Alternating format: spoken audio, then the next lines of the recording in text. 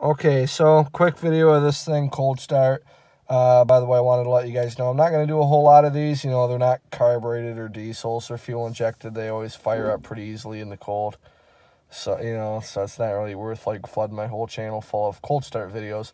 But I'll do one now, and then when it gets like below zero, maybe I'll do another one. And that'll probably be it. So anyway, 35-degree cold start. Hasn't been ran in probably about 10 hours. So it's definitely, you know, back to, you know, air temperature.